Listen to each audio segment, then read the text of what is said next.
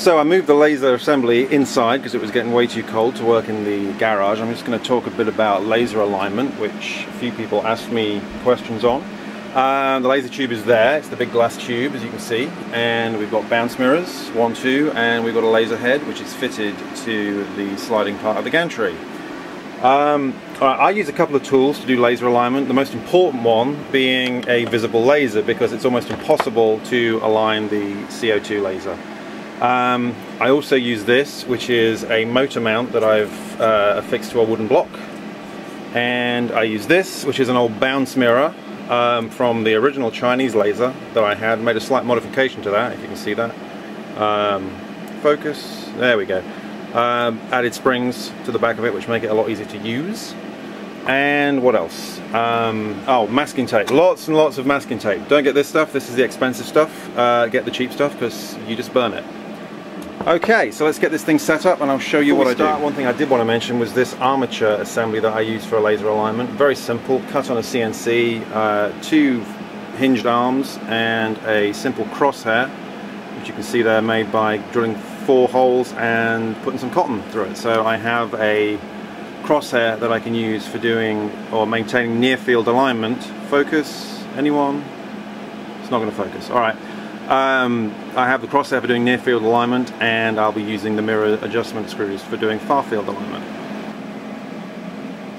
I made some slip covers for the 2 alignment mirrors here using some K&S brass sheet, and it's just literally brass sheet folded over, slides over the top just like that, and it's a good way to keep the mirrors safe when you're not using the laser. But what I've done here is I put a piece of masking tape on both slip covers and on the motor mount stand that I showed you earlier, and if you can just make that out, it's difficult.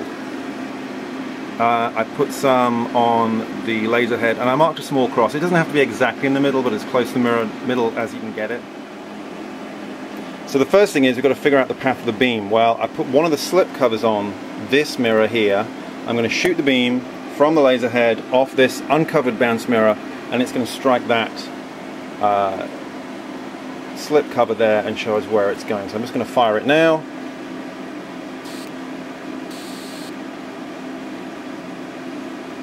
There we go. So that is roughly where that thing hit. Okay, that's step 1. Step 2, let's put the slip cover on here. We'll do exactly the same thing. Obviously each time you install a slip cover you are blocking the beam from hitting the next mirror. Let's do that again. And it helps to blow on the masking tape as soon as you hit it because it will catch fire and it will burn. So finally I'm going to put this in the path of the beam, and we're going to get a reference on there too, and I really am going to have to blow on this really quick because it is going to catch fire and burn the whole thing. There we go. Okay, well I goofed because I slipped it, I moved it. We'll do that again. Cut. Okay, this time I didn't get that on camera, but you get the general idea. I actually held it with my finger. Keep your finger out of the way of the beam, obviously, because you'll feel it. And I punched a hole there. Now, the trick is to get this laser, which is a laser level, Harbor Freight Special, to follow the same path. And the first thing we do is insert a bounce mirror into the path, like so. Like that. There we go, you can see that there. That is approximately the same place as the laser head. And now we mount this here.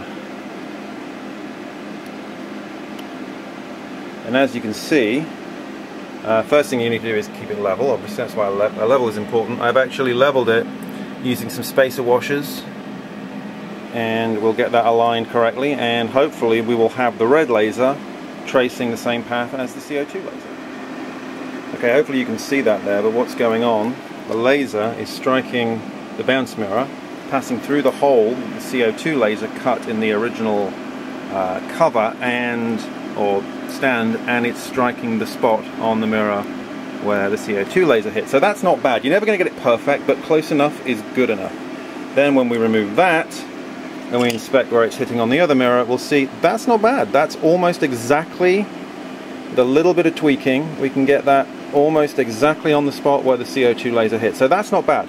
That's pretty well aligned. Now if we remove this cover, you can see that it is striking the target.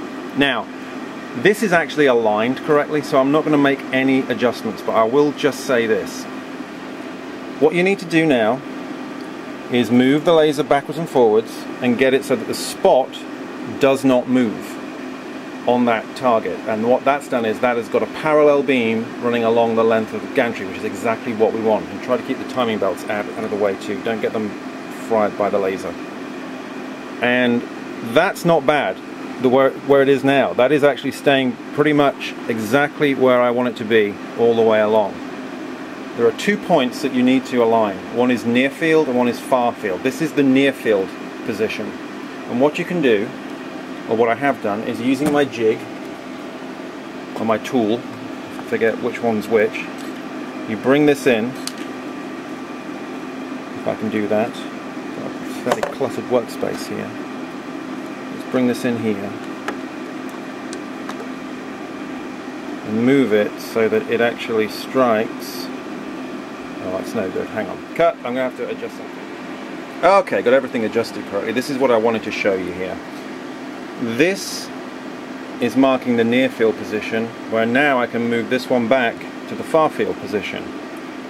You've got to keep the red dot on the center of here and on the center of there. And you do it by adjusting the near position with this mirror, the far position with that mirror. And the beauty of having a visible laser is you can keep it on permanently, and as you twist the little knobs you can see what it's doing. You can see how it's moving, whereas with using the CO2 alone, you can only ever pulse the laser when you've got your hands out of the way and it takes forever. This is the way I got the laser aligned, and I believe if I turn this off, I can show you the line that I scored in the block of wood. Yes, there we go. So that is a focused, aligned laser, now ready to cut. Yay. Like I say, a bit of a long video this. Sorry it took forever to go through all of this, but it's a difficult process, and this approach certainly helps. Oh, and as a final note, I completely forgot to talk about this.